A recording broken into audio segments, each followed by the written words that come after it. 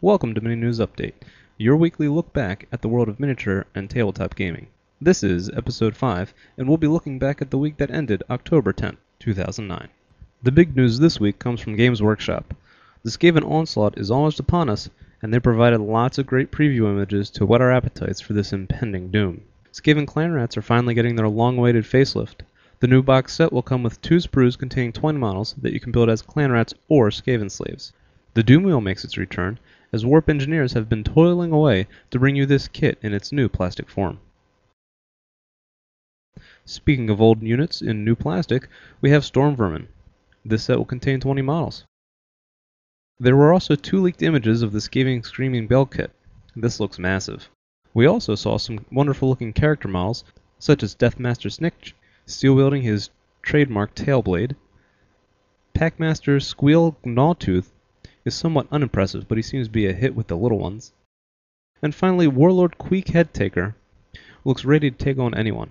I just wonder if he's trying to compensate for anything with that mighty trophy rack. All in all, everything looks great, and I really look forward to seeing everything come out in the stores. Pulp Figures had some preview images this week. Captain Jim and Tugboat Annie. Crash McGurk. Bip, with his little monkey friend on his shoulder there, and Captain Tracy. And then there's Cashmere and the Countess. These are the ones that caught my eye the most. Love the look of them. I think they'd be a lot of fun to use, paint up and use in many different game systems. Vidtrix have released a box set of 16 multi-pose British Napoleonic Peninsular Infantry in 54mm scale.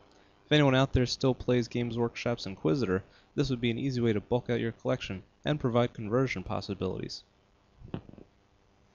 Reaper has some new previews this week. The Bloodstone Gnome faction and Warlord gets pinners, bodyguards, and a Hawk Sergeant. They also have a zombie werewolf just in time for Halloween. Darksun Designs have released a preview image of a Nickar from AE Bounty. They describe the Nickar as terrifying warriors and loyal followers. Dark Age Games released 2 new models this week, a new Soul Searcher and Death's Device. There are also 3 preview images, Manhunter, Hodge, and a Brute, all for the Outcast faction. Outcast Tabletop Wargames is a new manufacturer that will focus on accessories for conversions. Their first release is this nice set of separate heads. Hearst Arts have released a few new molds this week. Mold 276, the large catwalk mold. Mold 279, the large great accessory mold. And Mold 325, the Industrial Edge mold. These molds will be great additions for any Space Hulk player.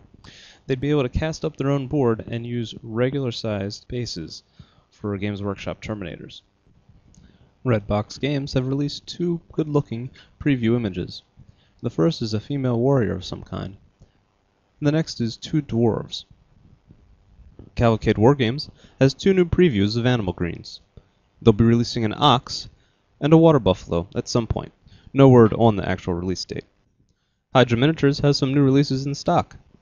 The Galacteers add Dr. Zahn, a robot named Simon 6, and 2 Galacteers with atomic bazookas. There's also a new alien for them to encounter, the massive Aquaclops. MicroArt Studios has previewed some new separate heads that they'll be releasing soon. And there's some new releases for Hassle-Free Miniatures. In 40mm scale, there's a cyber assassin named Susie.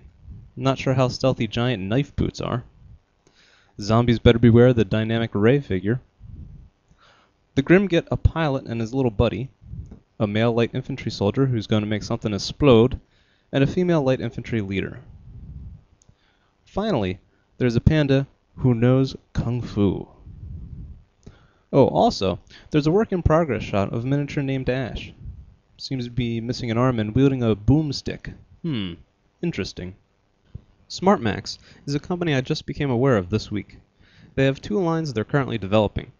Smog 1888 is set in a Victorian fantasy and steampunk world. These models are amazing.